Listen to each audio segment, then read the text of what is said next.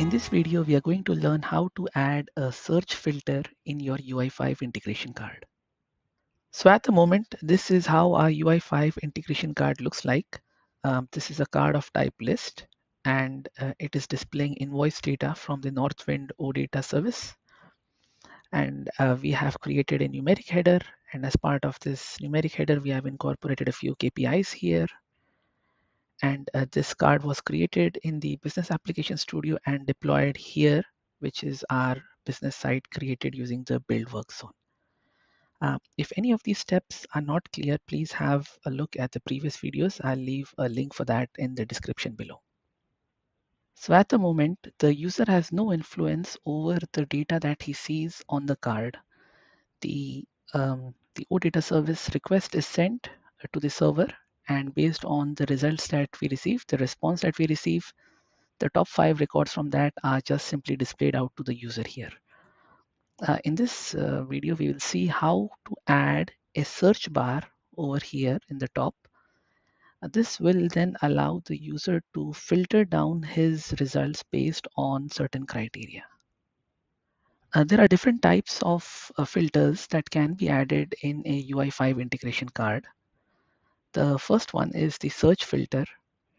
Now this filter allows you to type in a certain search criteria, and then based on this search criteria, the records are going to get filtered. The second type of filter that exists is called as the select filter.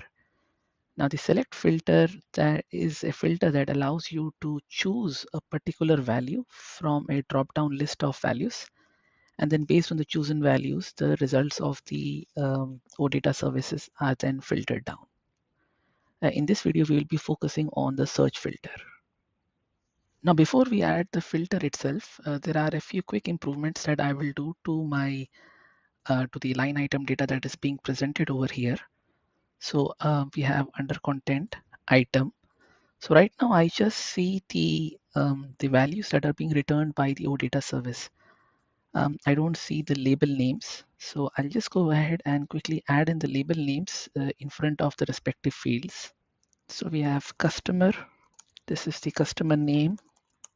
This is going to be the product ID and then the product name. Finally, there's one more field that I would like to add in over here, and that is the invoice number. The field for that in the service is the order ID. Let's put in a slash just to separate out these. So this is how the invoice item would then look like along with the field labels. So now let's go ahead and add in the actual filter. The filter is an attribute that belongs under the attribute of configuration. So let's open configuration, and then right after destinations, let's type in filters. There can be more than one filter that you specify, and all of them will be then present under filters. Now we are going to be creating a search filter that allows the user to search for the invoice records based on the product name. So this means that the user can type in the name of the product in the search bar, and the results that are returned by the OData service and that are going to get displayed over here will be filtered based on what the user has typed in the search bar. Every filter is going to have a name. So let's call our filter search product. So you can see as soon as we have specified the name of the filter, you can already see it appearing on your card preview. The first thing that we are going to do is specify the type. As we had mentioned earlier, there is a search filter. There is also a select filter. This is going to be a search filter.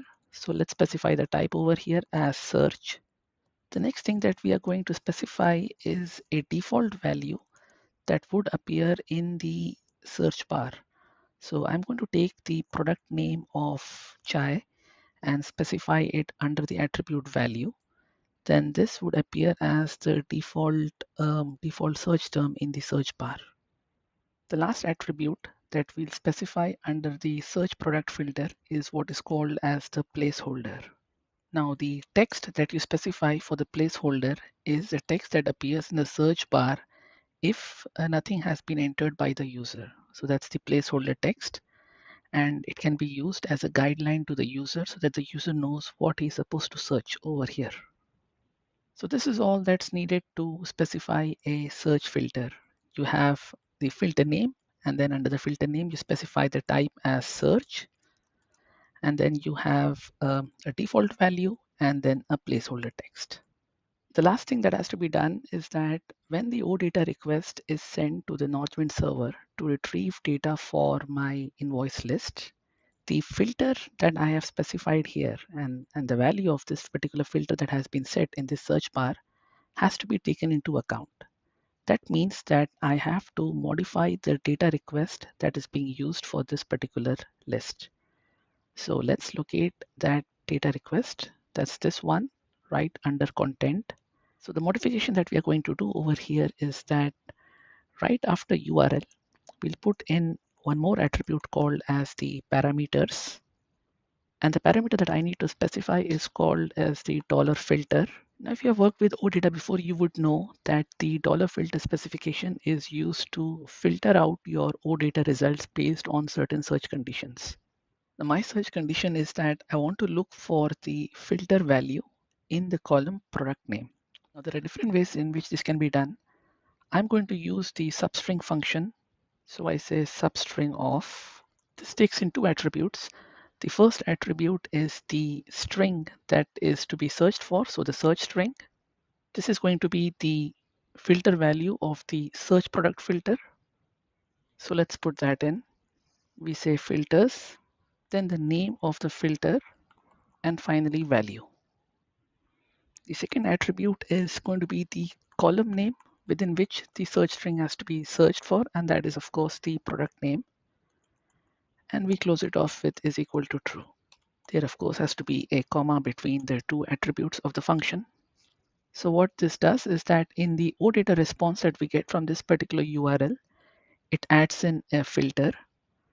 In all the records, we search for the current value of the filter within the column product name.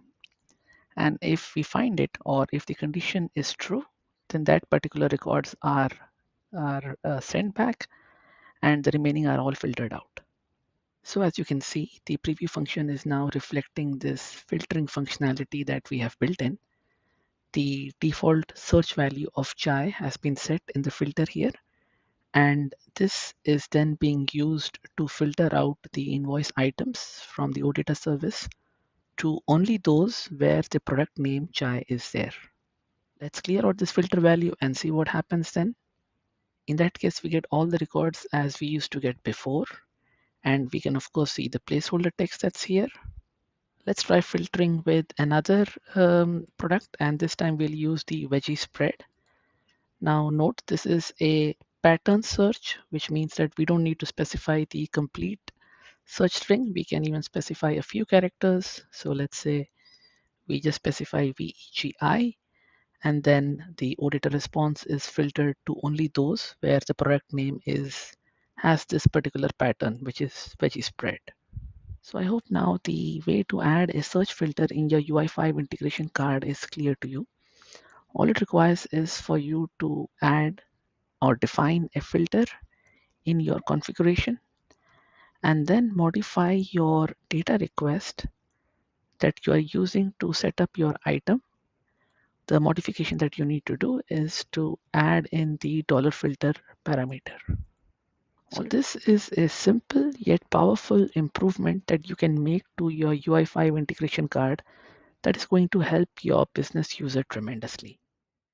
If you found the content of this video useful, please do consider subscribing to the channel or dropping a like for this video. So that's it for now. In the next video, I'll show you how to add a select filter in your UI5 integration card.